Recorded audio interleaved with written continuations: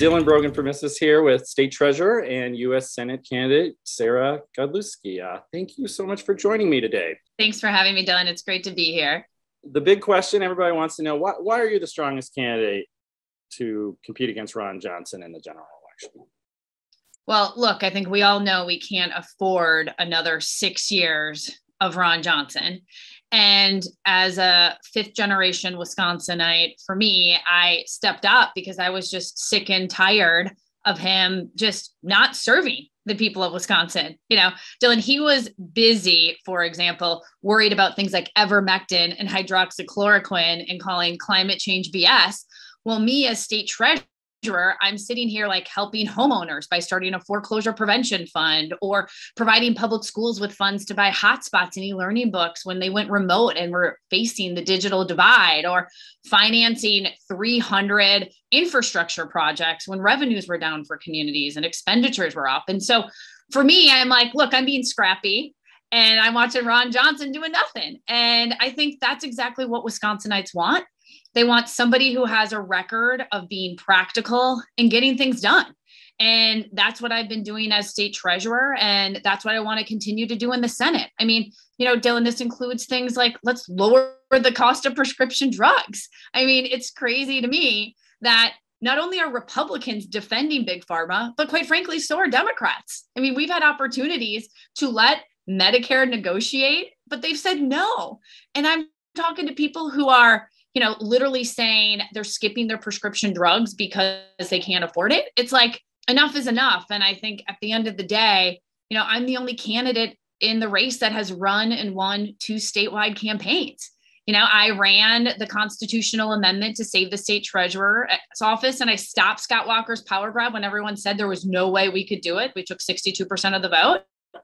And then when I ran for state treasurer as a political nobody from Eau Claire, Wisconsin, and I flipped more Trump counties than the governor, lieutenant governor, and attorney general, including flipping Ron Johnson's own county, Winnebago County, which isn't an easy thing for Democrats to do, Dylan. And so I think at the end of the day, it comes down to who can actually deliver and win the state of Wisconsin and who's going to be, you know, the practical solution candidate. And that's what I've been doing my entire career.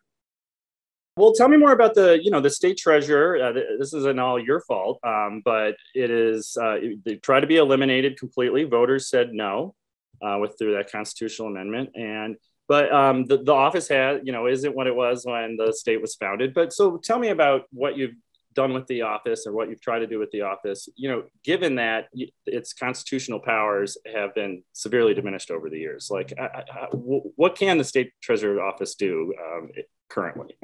Well, Dylan, I think this goes back to a very common thing is that it's never been about the position. The position actually has a lot of power. I chair a $1.3 billion trust fund that has independent investment authority.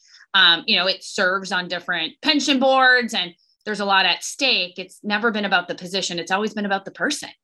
And, let me just walk you into my first week in the office, Dylan, just to give you a sense of it. When I walked into the office, I can't make this stuff up. There were wires that were hanging down from the ceiling. They had turned off my Wi-Fi and they gave me a pay-as-you-go flip phone as a way to talk to constituents. And so it was clear that the Republicans were going to try to do whatever they could to make sure I didn't succeed in this office. But you know what? I was going to let them buy it. One of my first major actions as chair was overturning a Republican gag order where we weren't literally allowed to even talk about climate change as it related to our investments. And then let alone invest in renewable energy projects for public schools.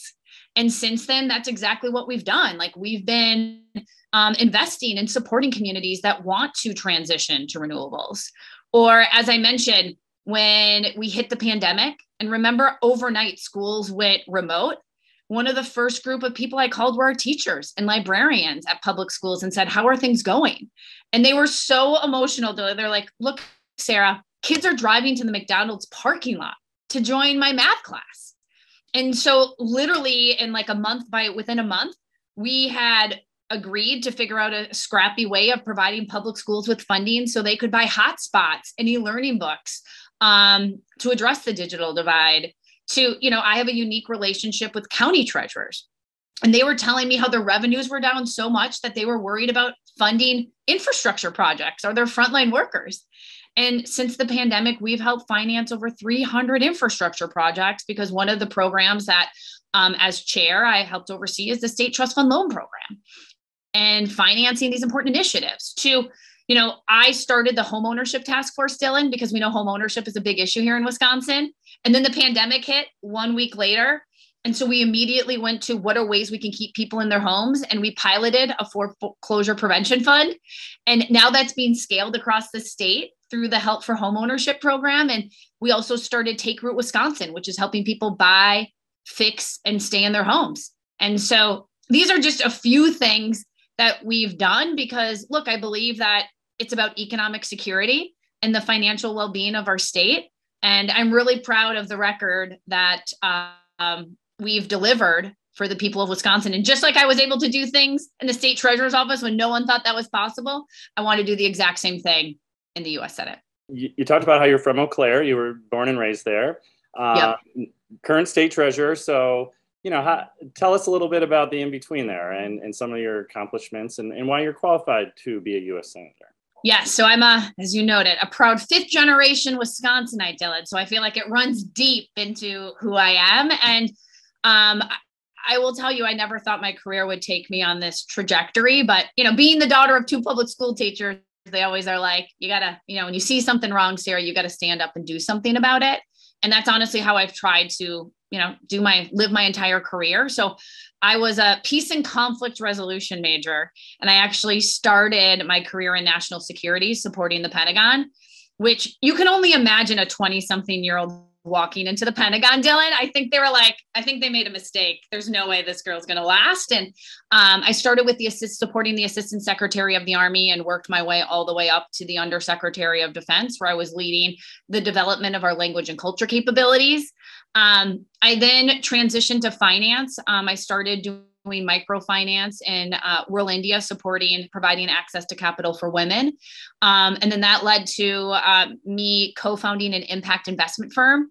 So we were investing and providing access to capital, whether it's for women or communities of color or right here in Wisconsin, because Wisconsin is often rated 50th when it comes to access to capital for startups, which is really, really bad. And so providing that direct capital in these businesses that were making a difference and helping to build jobs here in Wisconsin. And that's what then led me to the state treasurer's office, because I thought, I'm going to go help the state treasurer use that independent investment authority to use it to make a difference in the state. And the state treasurer never returned my phone calls, and it's because he was trying to get rid of the office, Dylan. So that's when I decided that this is an important office and we need a state's chief financial officer, and led the amendment. And you attended college at George Mason University, and that's what led you to your work in the Pentagon and in your early adult life? Well, I will tell you, Dylan, I think my family was a little disappointed that I wasn't going to be a Badger, because that's just what you do, right, Dylan? You got to be a Badger. But they put me on this skills inventory program on what I would do if I went to the University of Wisconsin-Madison, and it came up with this program called Peace and Conflict Resolution. And I thought, that sounds incredible. I want to do it. And unfortunately, Madison's like, there's no schools in the state of Wisconsin that offer that. And at the time, the only school for an undergrad was at George Mason University. So that's where I got my focus on peace and conflict resolution. A lot of Wisconsinites leave and come back, right? Exactly. The boomerangs, as we like to be called. Yes. So, this primary race is starting to really heat up. And so far, things have stayed fairly positive. Some of your opponents are, being critical that you are independently wealthy and have given $1.5 million to your campaign. Do you think that's a problem for voters? I mean, look, Dylan, I'm a daughter of 2 public school teachers. I worked at Pizza Hut to help pay for college. And I have lived by those values. Like, those are the values of who I am. And that's why I've focused as state treasurer on helping with economic security, like home ownership, because we know right now people don't have the ability to make even like a down payment. That's why we started Take Root Wisconsin, or keeping people in their homes with foreclosure, or making sure, I've been working on the student debt crisis. And so just like I've led with my values as state treasurer, I'm going to do the exact same in the U.S. Senate. You know, one of the things that I've talked about, Dylan, is that it's crazy to me that my husband, who's an impact investor, pays less in income tax or less in taxes than my parents, who are retired public school teachers. And one of my first major policy papers was about the wealth tax, because we've got to do more to tax the wealthy 1% and to tax corporations.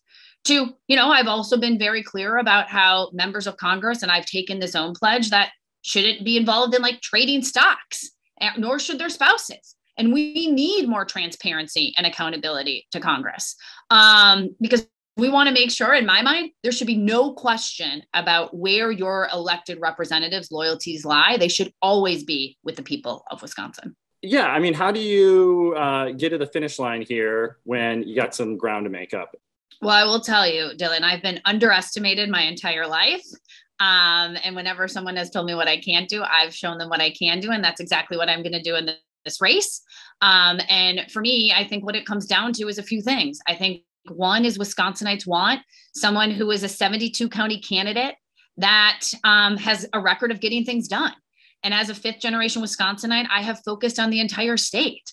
And I've talked about, for example, these infrastructure projects that we've done across the state, or providing hotspots and e-learning books for kids when 28% of rural Wisconsin doesn't have access to Wi-Fi.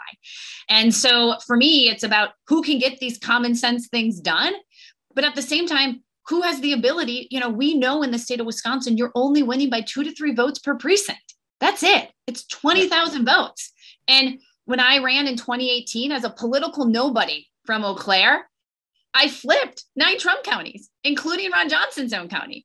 And we've got to be able to go to these places and win over these voters. We've got to be able to travel everywhere. And I will tell you, how do you do it? It's by building trust. And you can't build trust last minute and just show up to these communities and expect them to vote for you, because they're like, where have you been? And for me, that's not a question, because I've been there.